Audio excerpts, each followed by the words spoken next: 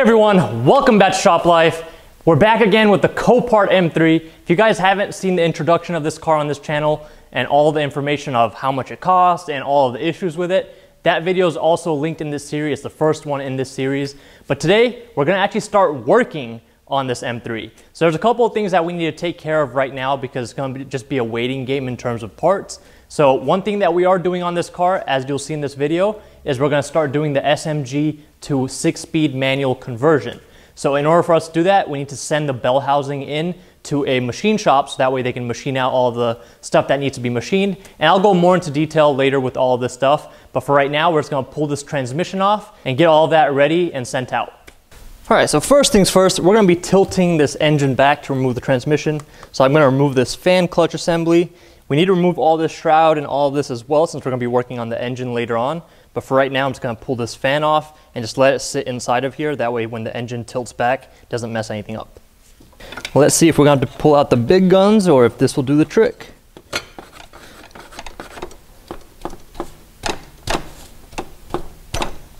Haha.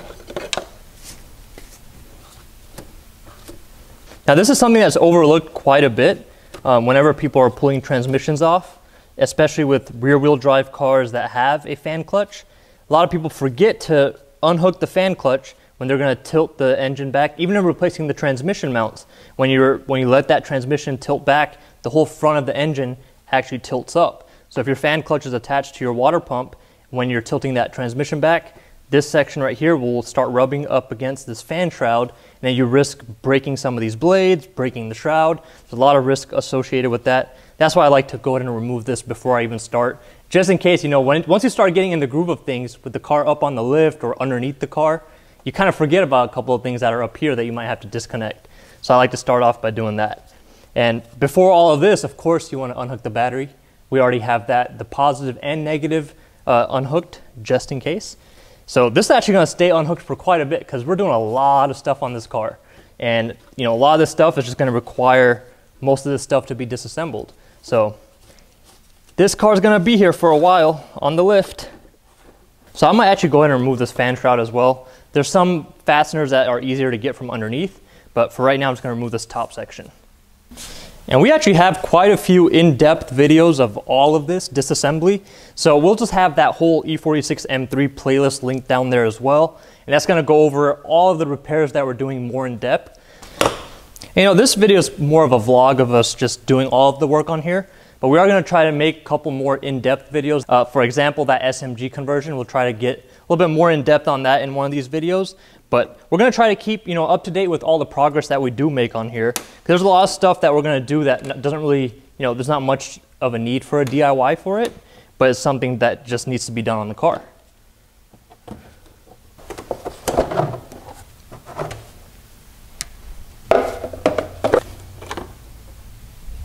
Some of these fasteners are actually pretty tricky, but for us, someone's already messed with it and broke this one off. So this one just came right out. This one is actually still on there.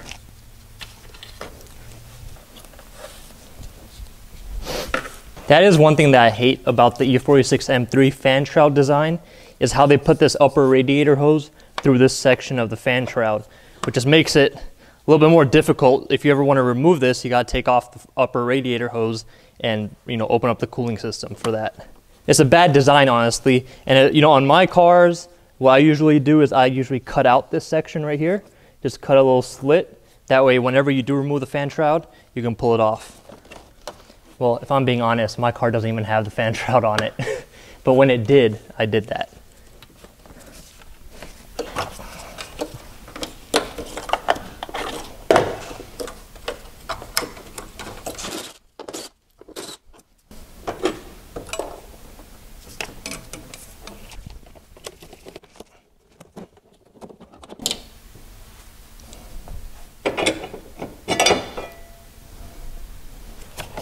Yep.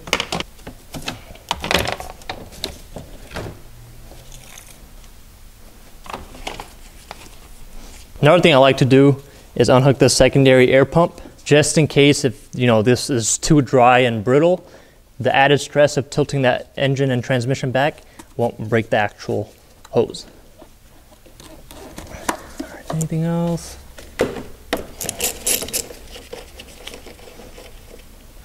how the starter's disconnected. Let's get the rest of this shroud off.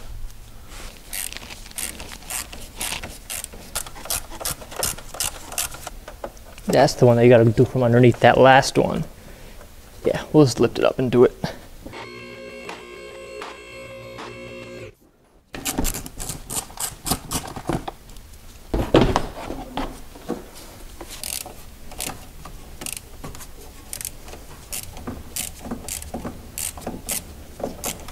Coming back down.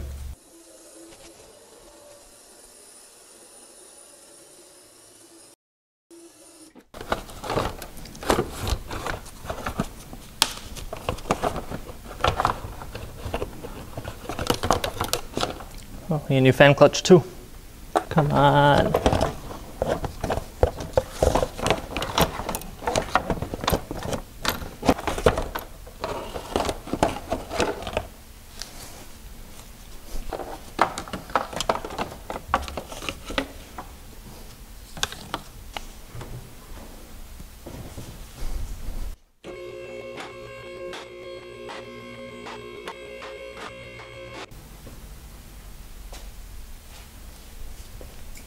All these spider webs. I'll have them babies on here. All right, so now we're taking off this reinforcement plate, the rest of the plastics. That way we have the exhaust exposed. Well, technically exhaust is kind of exposed right now, but we need to take all that stuff off anyways. So we're just gonna do it. Basically preparing it to get a lot of work done. Pretty much all the maintenance that hasn't been done, we're gonna do it all, along with some mods. If I had a more powerful impact, I wouldn't have to do it by hand first to loosen them. Talking to you, Milwaukee. But we'll stick with our rigid for right now.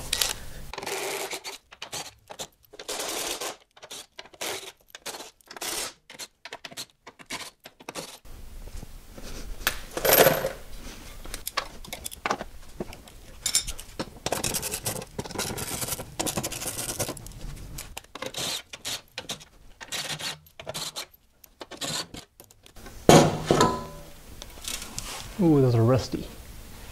That's gonna be fun to take out.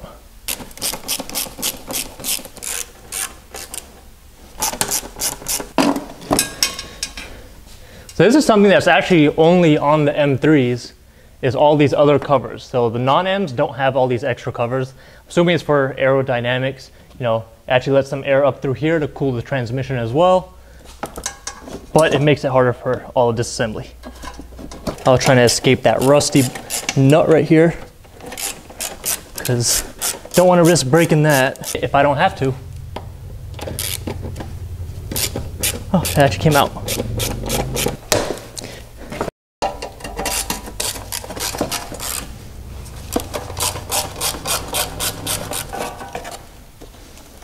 So here's the SMG transmission. You could tell by all these lines. Everything else is actually exactly the same on the manual versus the SMG. The only difference is all the hydraulic stuff. And we're gonna be removing all of that. Okay, I'll take that back, that's not the only difference. Also these sensors that are down here. The normal manual transmission doesn't have that.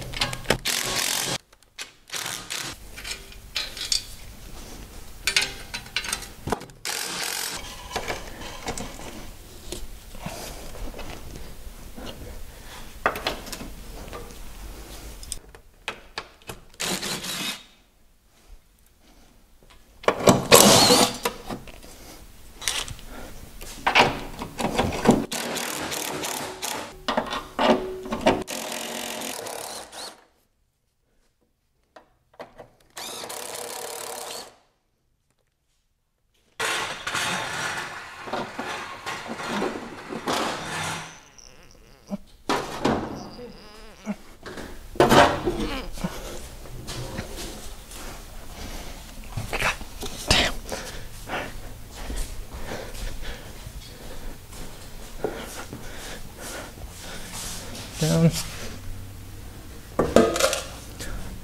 So if you didn't notice it already, this car came with a Dynon exhaust, or at least the Dynon muffler. Everything else is stock. But that's probably the only modification on this car besides the e-brake handle, is that dyno muffler.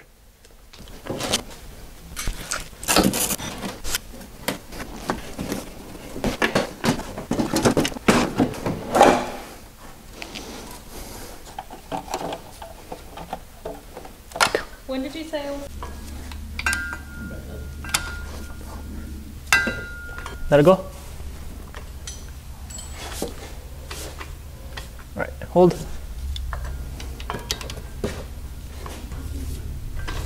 There you go.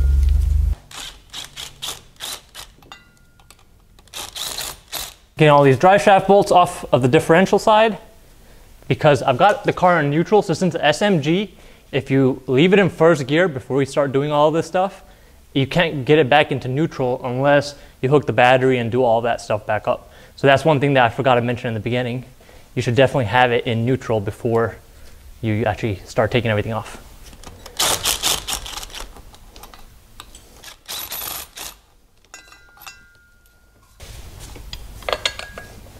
You had to put this small.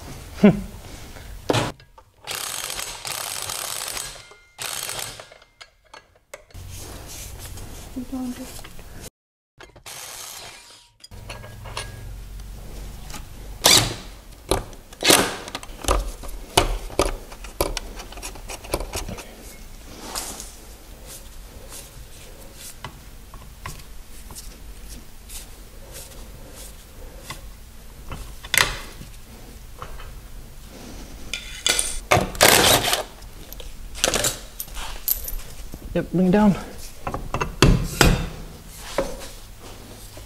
Hold on, let me put a bag on there.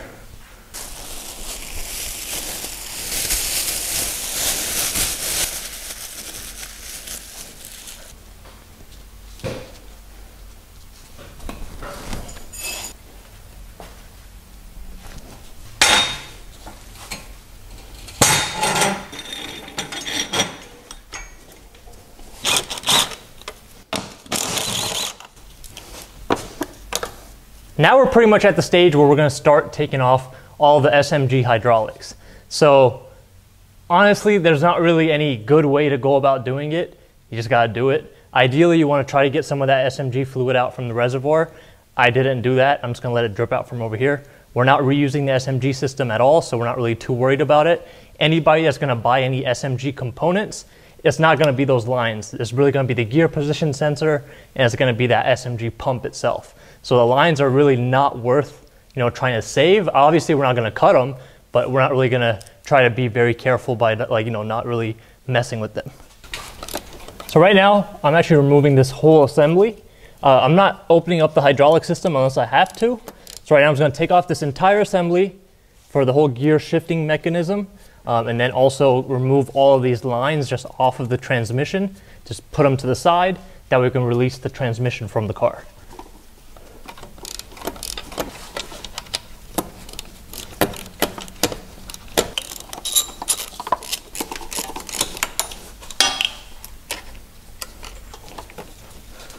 All right, we've got the slave cylinder out, or not out fully, just unhooked. It's actually very wet. That might be oil though. Might be from like the rear main seal or oil pan gasket, which is obviously leaking pretty bad. Now we've got to get this gear position sensor assembly off, and then we can start draining the transmission fluid and then taking off all the bell housing bolts and then pull the whole thing off. So the roll pin or dowel pin that holds this gear, that whole gear mechanism to that holds the whole gear mechanism is pretty much rusted on there and it seized, so I couldn't get it out. So I did end up having to just take off all these lines, which sucks because I don't want it just sitting here dripping the whole time. But I guess we could just put them back on after.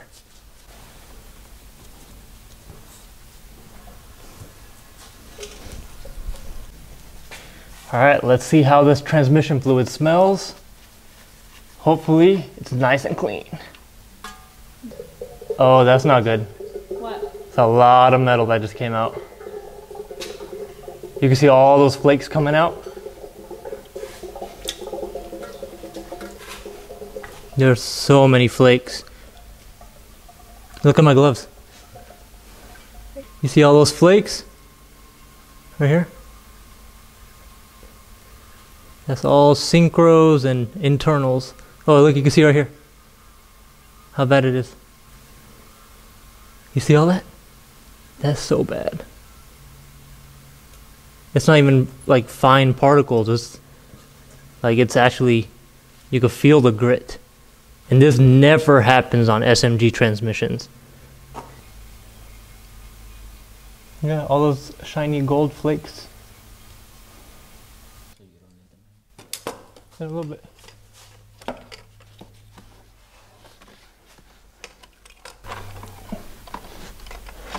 All right, so the transmission is ready to come out now. Only thing we need to do is just remove the transmission mount, and then we're just gonna manhandle this thing out.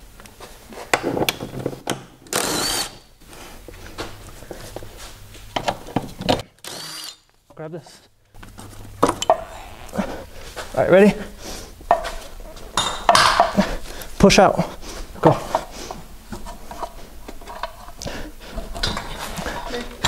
All right, both those lift and then we twist.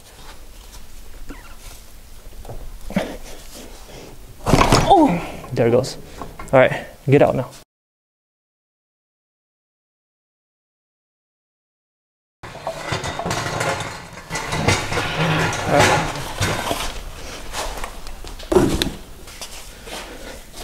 All right, let's put it on the ground. We're gonna tilt it back to normal. Yeah.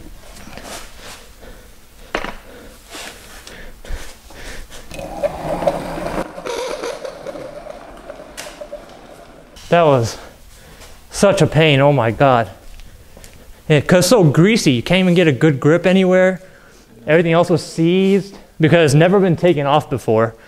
Honestly, I don't think they've done any maintenance on this car besides oil changes. Man. All right, so I think we're gonna take a break and then we'll get this bell housing off and get it prepped. So we've got the transmission off now, and now all we really need to do is we need to separate this bell housing from the rest of the transmission. And what that's gonna allow us to do is we're gonna be able to send this out to a machine shop. We need to get a couple of holes drilled right here, and then we also need to add all of the mechanism that allows the shifter to center. So there's like gates and stuff, detents, all of that. We need to add all of that stuff onto this bell housing, because this is the SMG bell housing, so they just have these in the cast, just like little holes, but they're not all the way through. And we need to also add a lip or thread the end of this to put a cap on it. I will show you guys all of this stuff and the dimensions and all that stuff as well in the actual SMG conversion video that goes over this whole process. And also, we're gonna start removing the rest of this stuff right here. So I've got some of it off. I got it off on the car. The rest of the stuff is just getting this pin out. This pin was really stuck on there, which is why I wasn't able to pull off this whole assembly. And that's why I had to, unhook all of these hydraulic lines. But before we can take the bell housing off, we need to remove the guide tube, the throwout bearing, and the clutch fork, all that stuff. We're gonna take all of that out first. And you wanna make sure that you have your transmission fluid drained pretty good.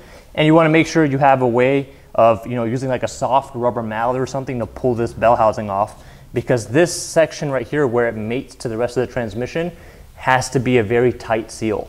So you don't want any nicks or anything like that on there, so you can't really pry against it. So we're just gonna start with this throwout bearing. Here's the throwout bearing, clutch fork,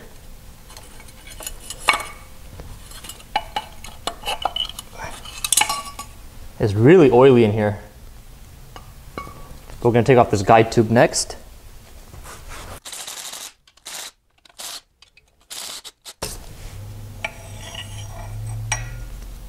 There's the guide tube. You can see how much oil and just grease and everything is built up on here.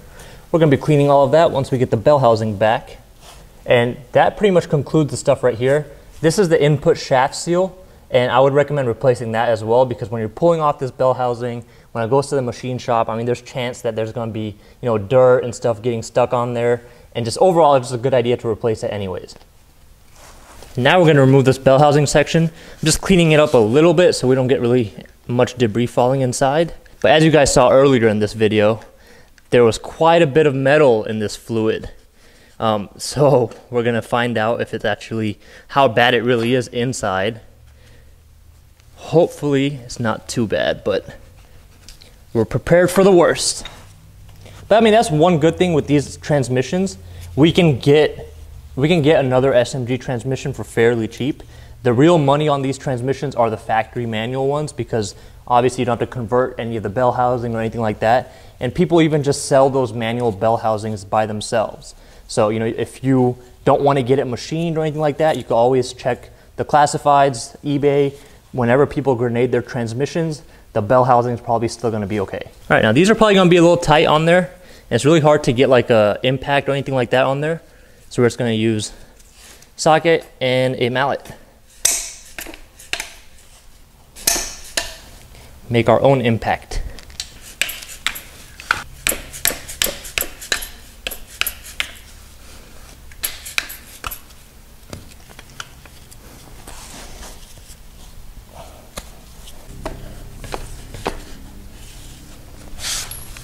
This transmission is so slimy from that oil leak.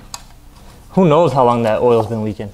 And that's one thing, the M3s really don't leak that often. I mean, you'll see so many examples of E46 M3s with like 140, 150,000 miles, and they'll probably just barely be seeping any oil from the oil pan gasket or anything like that. The main oil leak is usually from that CPV O-ring, which we have a video that goes over that as well. And it'll be linked down below. Let's scoot it over this, so whenever it leaks, it'll be on the doggy diaper. So we've got all of the bolts out, except for this one because the fill plug is in the way. But now we're just gonna tap the bell housing out slightly, and as it moves and separates, we'll take this bolt out. Now, one thing you wanna be careful of is there are a couple of washers and bearing kind of things that are inside that might fall out. So you kind of want to do it like this. That way, even if it falls out, it's just going to go straight down instead of, you know, falling into the transmission where you have to dig it out. But even if it does fall in, you can fish it out. So if that does happen to you, it's not that big of a deal. And I'll show you guys the orientation of everything on whenever we're putting this bell housing back on.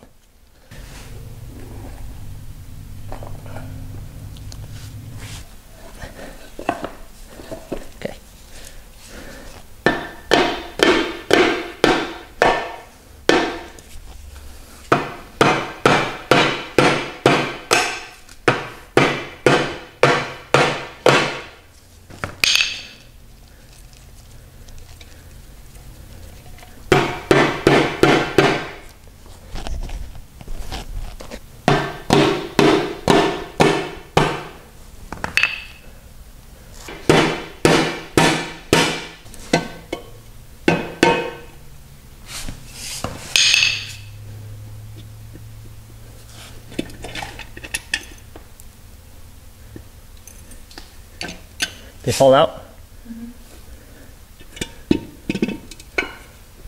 There's one.